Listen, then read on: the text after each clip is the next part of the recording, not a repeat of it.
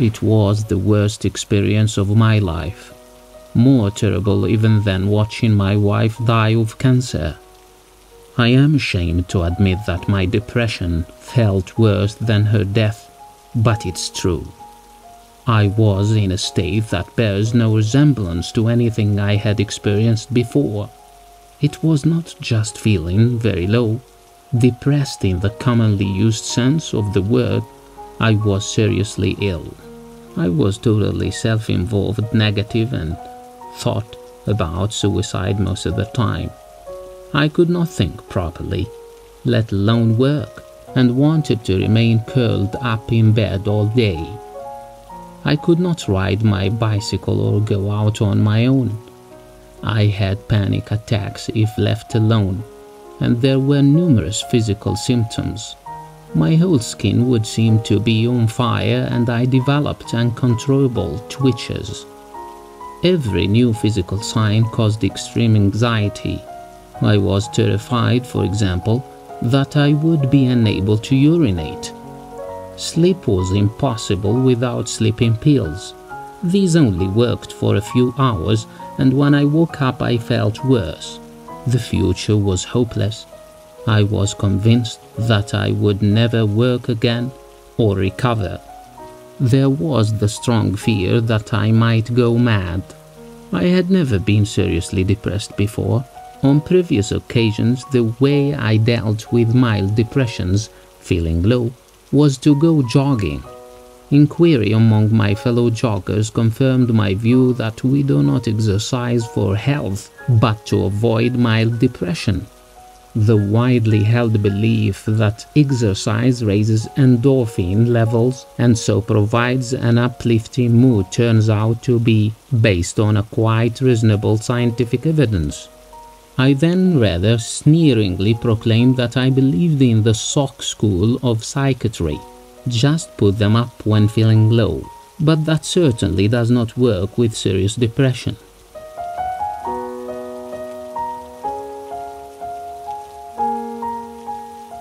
If you can describe your depression, you almost certainly have not truly experienced it. Until one has experienced a debilitating severe depression, it is hard to understand the feelings of those who have it. Severe depression borders on being beyond description. It is not just feeling much lower than usual. It is a quite different state, a state that bears only tangential resemblance to normal emotion. It deserves some new and special word of its own, a word that would somehow encapsulate both the pain and the conviction that no remedy will ever come. We certainly could do with a better word for this illness than one with the mere common connotation of being down. Major or severe depression, also known as clinical depression because it is disabling, should be distinguished from milder depressed mood. For some sufferers, the main feeling is an overwhelming sadness which can be accompanied by numbness, dullness, and apathy.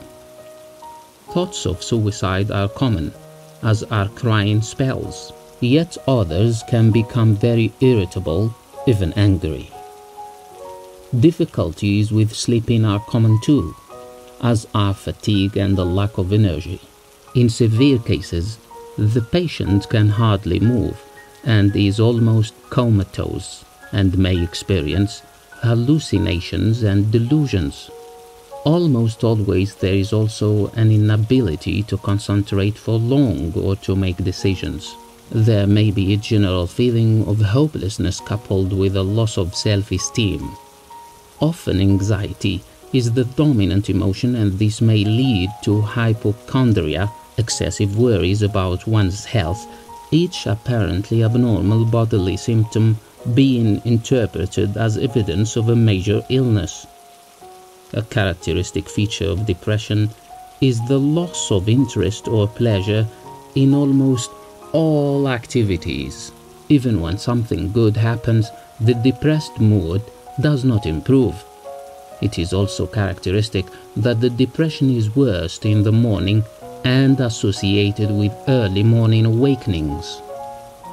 The terms melancholy and depression are closely related, and melancholy is the term that was usually used to describe the condition until quite recently.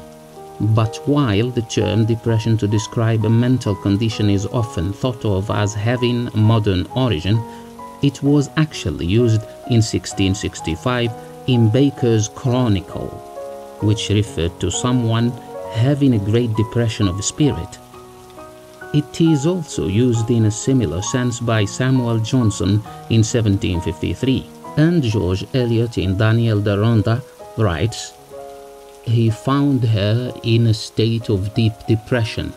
Yet, as William Styron so brilliantly puts it, depression is a word that has slithered through the language like a slug, leaving little trace of its intrinsic malevolence and preventing, by its very insipidity, a general awareness of the horrible intensity of the disease when out of control. The clinical features of depression are well described by one of the pioneers of its study, the German psychiatrist Emil Kraepelin, writing in 1921.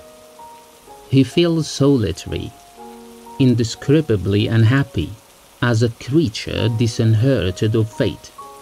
He is skeptical about God, and with a certain dull submission, which shuts out every comfort and every gleam of light. He drags himself with difficulty from one day to another. Everything has become disagreeable to him, everything wearies him: company, music, travel, his professional work. Everywhere he sees only the dark side and difficulties. The people around him are not so good and unselfish as he thought. One disappointment and disillusionment follows another. Life appears to him to be aimless. He thinks that he is superfluous to the world. He cannot concentrate himself any longer. The thought occurs to him to take his life without knowing why. He has a feeling as if something has cracked in him." There is nevertheless something absurd about the depressive state, for the feelings and thoughts of the depressive can bear so little relation to reality. Some of these almost ridiculous features are described by the writer Andrew Solomon in an article for The New Yorker. He describes lying in bed too frightened to take a shower. While he could mentally rehearse all the steps that were required to get him to the shower, they became like 14 steps as painful and difficult as the Stations of the Cross. Even though he knew that he had effortlessly showered every day for years, he now hoped that someone else would open the bathroom door. It all seemed so idiotic and hopeless, particularly as he had done skydiving, and it seemed that it had been easier to make his way toward the tip of a plane's wing against a powerful wind at 6,000 feet than it was now to get out of bed and take a shower. No wonder that he wept. If he had a soul, and as a hardline materialist I do not believe we do, a useful metaphor for depression could be soul loss due to extreme sadness. The body and mind emptied of the soul lose interest in almost everything except themselves. The idea of the wandering soul is widely accepted across numerous cultures, and the adjective empty is viewed across most cultures as negative. The metaphor captures the way in which we experience our own existence. Our soul is our inner essence, something distinctly different from the hard material world in which we live. Lose it and we are depressed, cut off, alone. Depression, or melancholy as it was known, has a long history, probably as long as that of Homo sapiens itself, and there are descriptions going back to the earliest literature. It is present in the Bible. Listen to Job's despair. Why is light given to those in misery, and life to the bitter of soul, to those who long for death that does not come, who search for it more than for hidden treasure, who are filled with gladness and rejoice when they reach the grave. It was, and still is, common in various cultures to attribute the cause of mental illness to a supernatural agent. In ancient Greece, it was believed that mental illness could be inflicted by the gods as a punishment for some misdeed. In early Christian times, it was sometimes considered to be a test of the faithful sent by the devil. Melancholia as a distinct medical condition was, however, already recognized in Greece in the 4th century BC in the Hippocratic writings. It was associated with aversion to food, despondency, irritability and restlessness, and fear. The leading authority on medical conditions in the 2nd century BC was Galen, whose humoral theory lasted for centuries to come. The explanation for the condition was in terms of an imbalance of the 4 Galenic humors: blood, yellow bile, black bile, and phlegm, that were thought to govern human well-being and illness. Melancholia was thought to be due to an excess of black bile. Galen's description of the condition has a contemporary ring. Although each melancholic patient acts quite differently than the others, all of them seem to be filled with fear or despondency. They find fault with life and hate people, but not all want to die. Others again will appear to you quite bizarre because they dread death and desire to die at the same time. It is somewhat ironic that in earlier times there was not always the stigma attached to depression that there is today, and that the melancholic thought of himself as a rather superior being. For Aristotle, melancholy was the temperament of the creative artist, for creativity was thought to be driven by black bile.